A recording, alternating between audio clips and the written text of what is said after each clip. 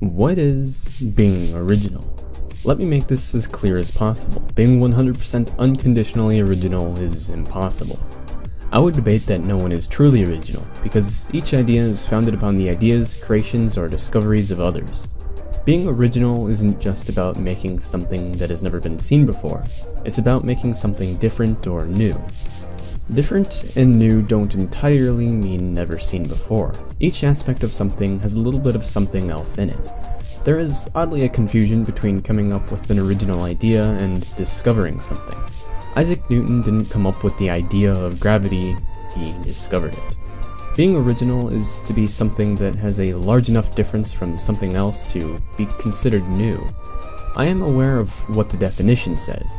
Created directly and personally by a particular artist, not a copy or imitation.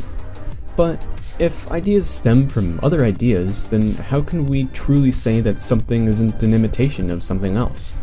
Well, the base concept of an idea may be inspired from something else, but that doesn't mean the design is all the same. In other words, not a replica. In many scenarios, people throw around being original as something to be abided by in all cases, when it's actually not that easy.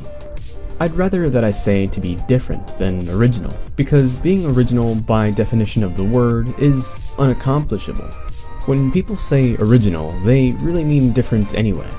And I mean different in the way of being unlike anything else.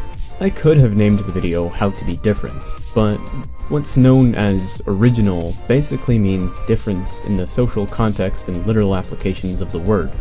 If you're different, nobody will accuse you of being a copycat, or say you need to be more original.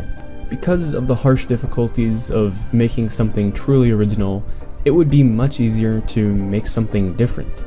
So let me show you how to do just that. We first need an understanding of what makes something different.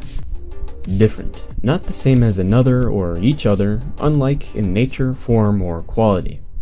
Meet Person 1. Person 1 made this uninterrupted, smooth circle. Now, meet Person 2. Person 2 sees the beauty of the circle and wants to make something like it as well.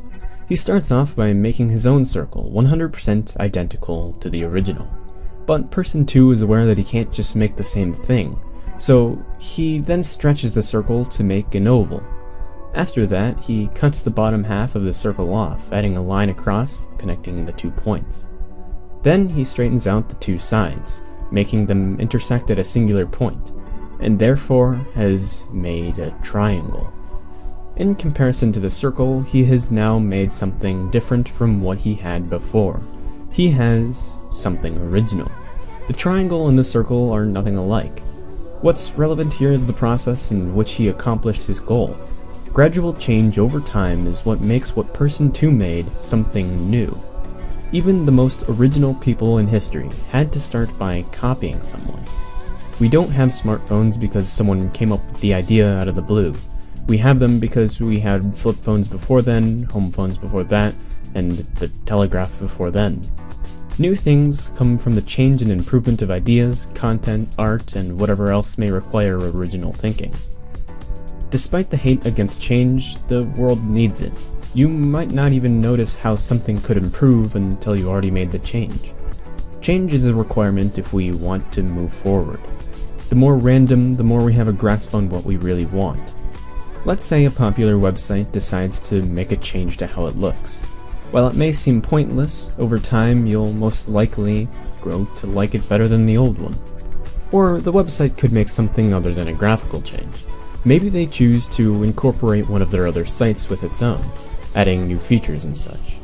Sometimes the best way to make something original is not to make anything at all. Combining multiple existing ideas has worked tremendously throughout history. Meet Person 3. He comes along and sees the creations of both Person 1 and 2. Finding them fascinating, he mixes the ideas to create a pentagon. These 3 people have all made something original. Person 1 was entirely original, making his shape from the thoughts in his head alone. So he is by definition original. Next is Person 2. Person 2 started with the base idea of Person 1. Making changes to this idea, he came up with something entirely new on its own. with unique origins. So, person 2 is by definition new. Lastly, person 3 has combined the ideas of both person 1 and 2, making something that is by definition different. If our goal is to be original, then doing any of these three things will work just fine. I can't guarantee pure originality. You are still the one that has to come up with the ideas of possible change in the first place. Originality doesn't come straight from the mind, it comes from the minds of us all, showing once again that when we work together, originality is an actual possibility. Be careful though, because nobody likes their ideas to be stolen. If you are planning on doing something identical to someone else, be aware that they may not be happy with it. It would probably be best to see what you can do to alter it from the start. Being original is always a good idea, but I wouldn't say that it determines the entertainment value of a product. To use a YouTube example, there are plenty of unoriginal commentary channels out there that I still enjoy. Them copying Leafy or some other channel doesn't really matter to me too much if I enjoyed the video.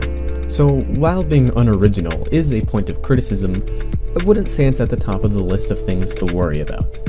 As long as you're not stealing content at least, everything should be fine.